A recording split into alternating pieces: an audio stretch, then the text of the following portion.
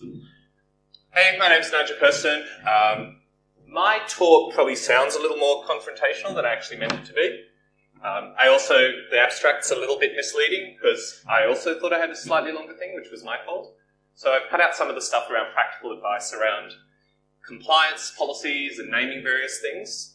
Hopefully I'm just going to give you some ideas around why I think the word DevOps actually gained a whole bunch of traction and why I think DevSecOps is going so well, but also what some of the pitfalls that I think we're likely to see in the future. So I'm not a security person. I've been lucky enough to work alongside a bunch of really great security people, but my background is very much more in the operations sort of space. So we're generally going to be talking about naming here. And the thing I really wanted to get across was that names carry baggage, sort of unwitting meaning. First thing I would ask, is anyone who's actually studied linguistics in the crowd? Okay, excellent, only one of you. So I did a little bit. I was actually a pretty poor linguistics student. It was before I worked out what I actually liked doing at university. But we're going to be covering a few things that I actually really enjoyed and that I found really useful, sort of through, I guess, most of my career. So we're going to be talking about naming. And names carry baggage in sort of unwitting ways, not just when we jam together portmanteau words like DevOps and DevSecOps, but even at a much more sort of fundamental level, like just the phonemes and the actual shape of sounds that we actually use in words. So if we look at these two shapes, and this is actually a really repeatable experiment that's been done a whole bunch of different times, and everyone's gotten pretty much the same results to do it. If you look at these two objects, one of them is probably going to leap out at you as being more obviously a maluma, and the other is a taketa. Generally, people pick the rounded, sort of curvy object as the one with the rounded sounds, and the one with the sharp sounds, the t and the k, as being the one with the sharp edges. So what I'm trying to get across here is that words actually carry a whole bunch of meaning, not just from the intrinsic meaning of other components of those words, but just from the actual sort of shapes of those sounds themselves. I think you saw this in Shannon's talk when she was talking about, in the DevSecOps world, sort of moving away from compliance. If you think about the word compliance, I think it really encourages a mindset of, I'm going to comply with a checklist or a process or a bureaucratic sort of process. It doesn't necessarily mean actually securing a system in a more fundamental way. If you look at Garrett's talk, for those of you who were here yesterday, where he talked about moving towards securing the application and not just the platform, I think these sorts of words are actually starting to change the way we're doing work in security. So for example, this is a word, Lumagon, and this is a project we just announced yesterday, and that's as close as I'm going to get to actually pitching it. But we've been going around internally when we were building this project, telling people this was the definition. A Lumagon's three-dimensional light occupies in a three-dimensional space inside a contained space. This is a project that has to do with containers. It turns out this isn't actually true at all, but just about everyone believes it because you've jammed together these words of lumo from luminescent and gon from polygon and shapes of objects. You can get pretty plausible kind of lies just by manipulating these sorts of sounds for people. Turns out that we actually use metaphor in a whole bunch of different ways as well. So aside from just the phonemes and the shapes of sounds that we actually use, the different kinds of words that you use in a sentence or describing something actually carry all this unwitting meaning. This is another really repeatable experiment done by the same people, and the references are in my slides. If I tell you that I'm driving north through a bunch of hilly terrain next week, and I have to ask you whether you think I'm generally driving uphill or downhill, most people will say uphill. The problem with doing this sort of thing in front of a crowd, particularly a bunch of sort of skeptical tech folks, is you'll look at this and go, well, I'm going to decompose this whole sentence, and there's obviously no reason why I would think that. But if you actually do this with average people in a normal sort of setting, most people will say that you're generally going uphill. There's nothing in that sentence to indicate that you're actually going uphill. There's all these different implications there. We get really influenced by the metaphorical relationship between vertical, position, and distance. Ridiculous things like this happen. If you ask people to estimate how long it is to travel between 2 points, if they're going north, they'll say that it's longer than if you're going south. And our brains are kind of imperfect, we're full of all these sort of cognitive biases. Civilization's only relatively new. We're all sort of evolved from, making snap judgments about, hunting animals and being hunted by animals. But we get manipulated by this sort of thing in marketing quite a lot. If I say to someone, you should go check out this restaurant. It's 2 blocks south of the railway station. It turns out you're actually more likely to go than if I describe it as being 2 blocks north of a park, even though they're in exactly the same spot. These sort of things like work on us all of the time. Marketing and advertising kind of know this stuff. You start picking apart these things, you'll notice that you actually get manipulated in this way. We will actually sort of say that we would estimate, if you ask people to do an experiment, they're like, how much will a moving company charge me to move a certain distance? We'll estimate that it costs more to do the same distance going north rather than south, which is sort of ridiculous. It's sort of up for debate because it's a bit hard to A/B test sort of all of human history, whether this is due to the way we generally have maps as with north being up, or whether we generally have maps as north being up because of this same association. So a lot of this stuff comes out of a guy called George Lakoff, who's a linguistics professor. This is a pretty old book, written in the late 70s, early 80s, I think. There's been a few different iterations of it. He actually writes a whole bunch of really interesting stuff on politics these days. If you follow US politics at all, he actually predicted Trump would win well before lots and lots of people, and has lots of really interesting stuff about the metaphors that the different parties in the US use to describe their work. So this is George Lakoff.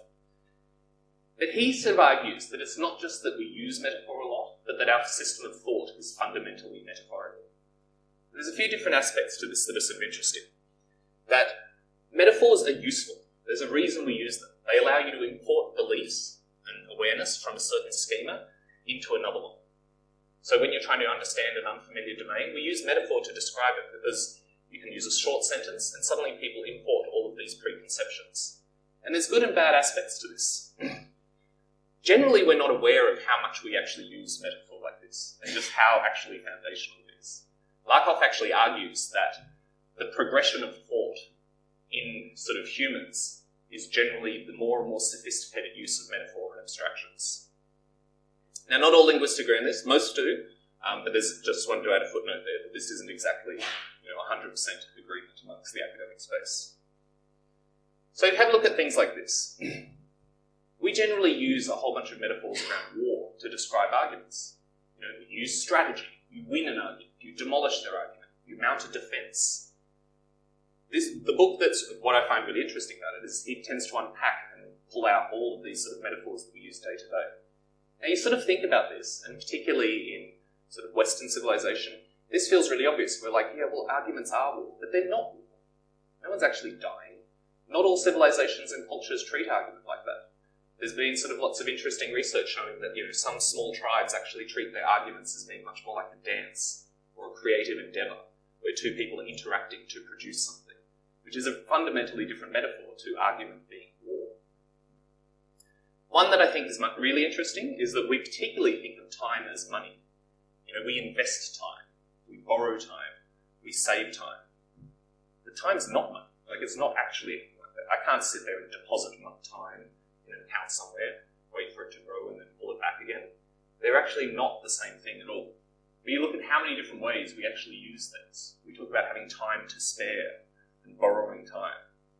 So what I'm trying to get to here, because this is probably starting to feel a little bit left field, is that the words we use actually change the way we behave, and they change what we think are the range of possible actions when we do stuff.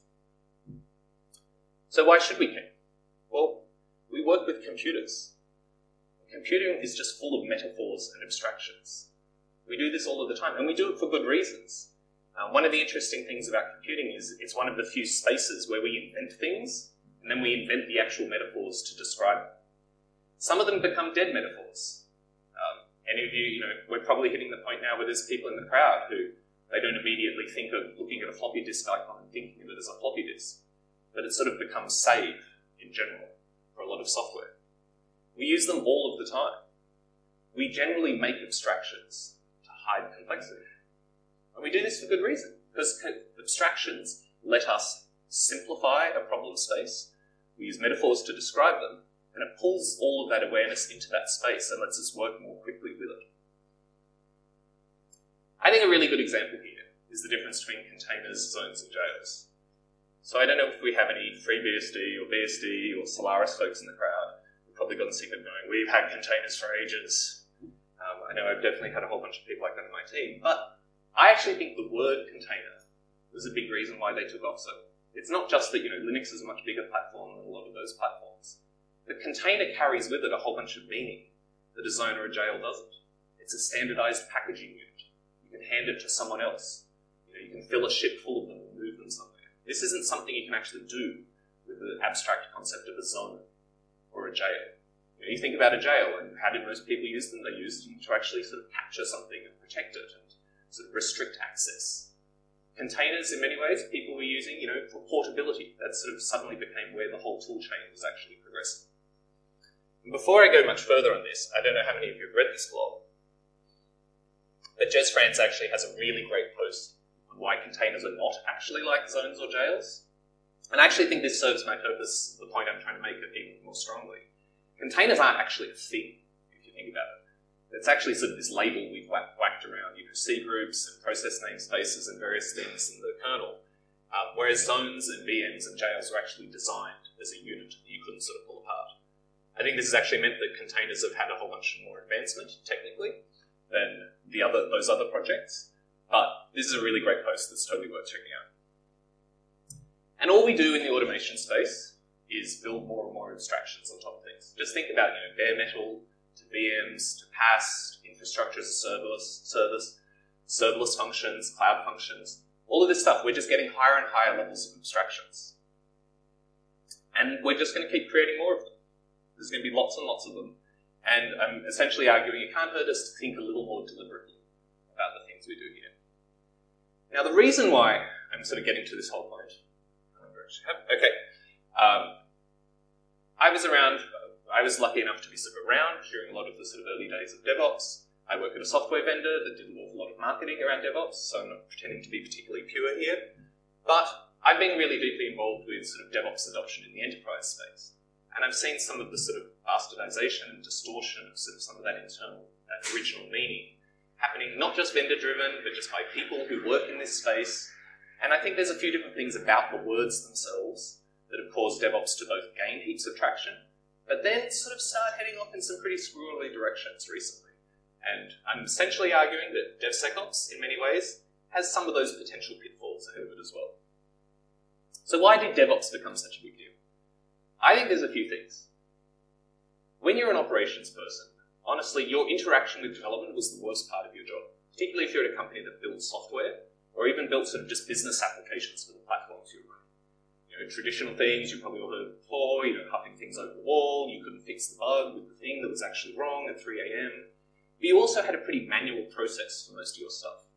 I think it took the rise of things like infrastructure as code, actual APIs on cloud services, actual progression of programming languages, We never thought of ourselves as programmers, yet we build these ridiculously complicated shell scripts and do all of this stuff around Bash, which is actually a pretty crap programming environment in many ways. But then we had Perl, Python, Ruby, all of these things appeared and let us actually have pretty accessible languages that could interact with simple APIs that weren't XML RPC.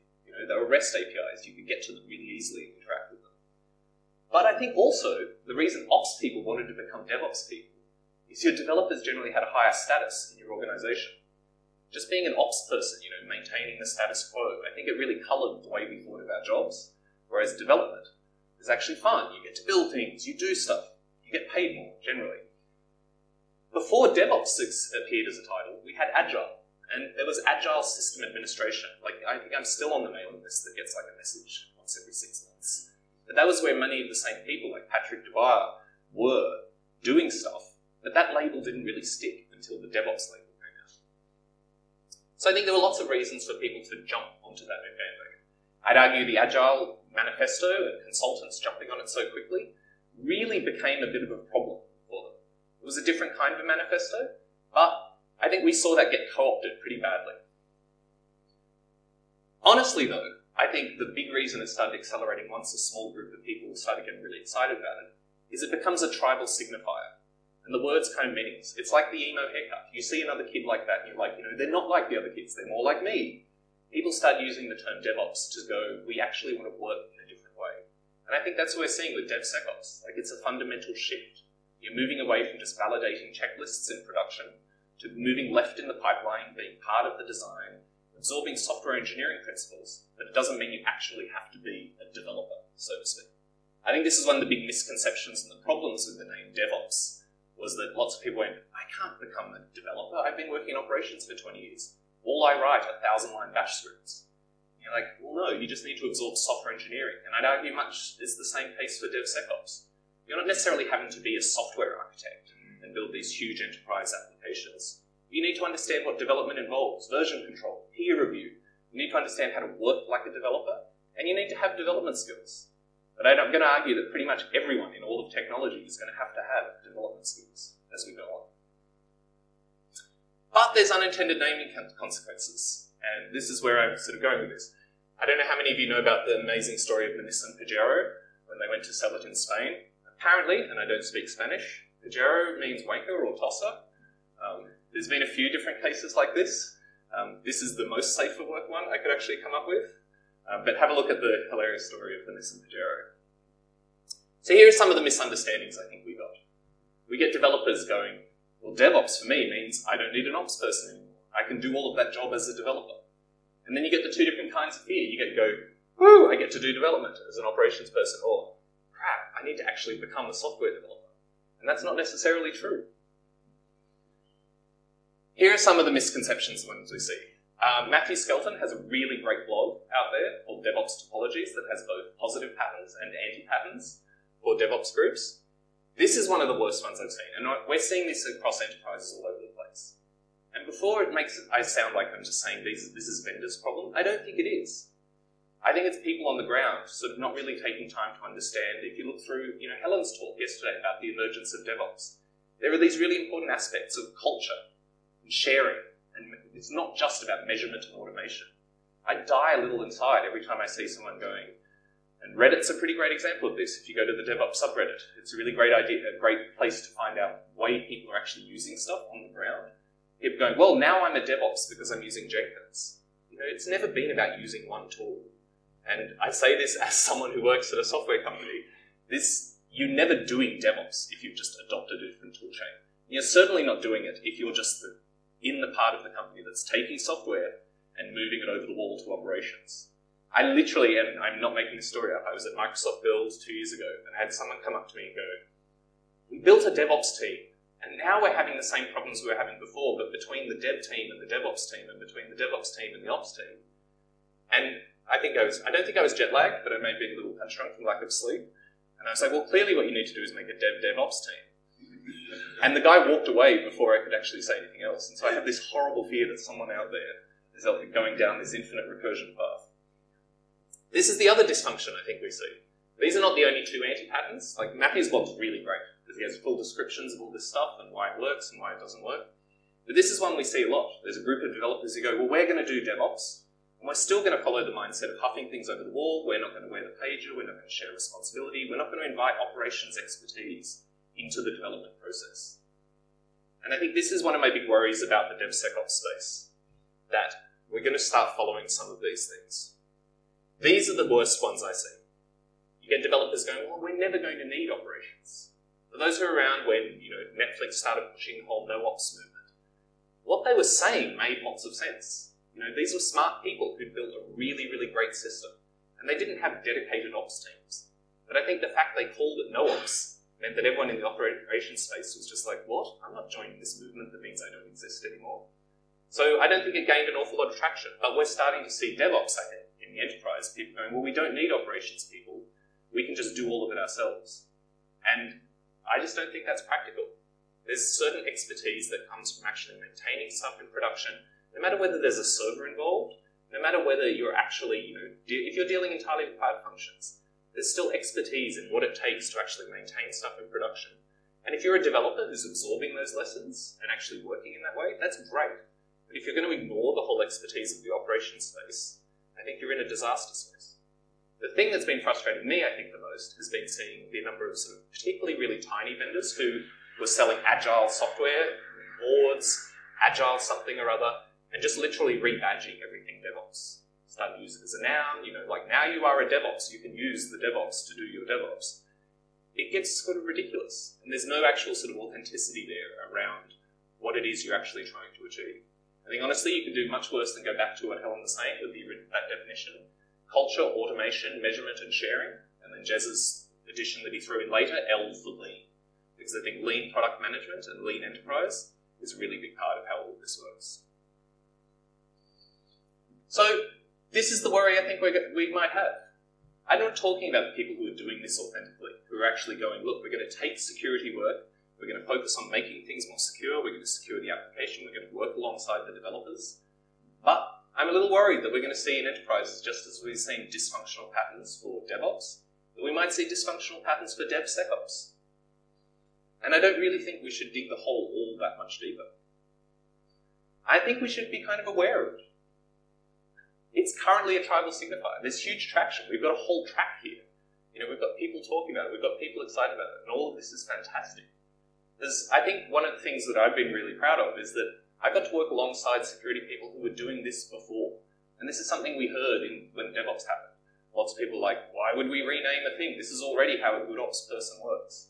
But names actually matter. And the fact that there's actually a movement around this, and the fact that people are actually doing stuff, is great. It's really, really awesome. You're getting rapid traction because there's a convenient label. We get to import all of the metaphors from a previous space. But we have been seeing problems in the DevOps space around this. In some ways, I think it was sort of an unfortunate name. I think it was unfortunate in a way because DevOps, I think, is a much bigger mindset than just development and operations. I think a few people yesterday used the term sort of, business operations or application ops. There's a much wider sense in which we could have taken things. But too many people, I think, have gone, well, DevOps just means development and operations. And it can mean much, much more than that. And this is not me bagging out any of the vendors who are actually here. Because most of the people who are here are actually doing real work doing security in a fundamentally different way. But I think the moment we start seeing people who are actually creating separate DevSecOps teams that are entirely isolated organizationally from the rest of the company, that's not going to be a great way to work. And as soon as we start, this is where I think you need to be sort of defensive. And we saw a real split in the DevOps community between the folks who are around DevOps days to people who were starting to sell stuff that was honestly pretty much snake oil. That being said, we've got a lot of really great people in the DevOps space doing the DevOps Enterprise Summit. And I think DevOps Enterprise has been a really great sort of sub-movement of its own because enterprises do have a fundamentally different way of working. So the big warning signs, I think, are going to be separate DevSecOps teams. When you start seeing vendors rebadging software that is honestly an old way of working and just calling it DevSecOps. And when you start seeing people talking about going, well, we don't need security people anymore because developers can just do that job. No matter how much you actually automate things, no matter how much sophisticated software gets, you're going to need the expertise of humans doing that. And just like in the operations space, sure, maybe it's not as important anymore for everyone to understand pixie booting bare metal machines, actually racking and stacking stuff. But operations expertise continues to be really, really important. I think that's where we're going with the actual DevSecOps movement. People are going to have to absorb security principles. And maybe there's a world in the future where we're all just different flavors of developers, and we start leaving all of these labels behind, but we're not there yet.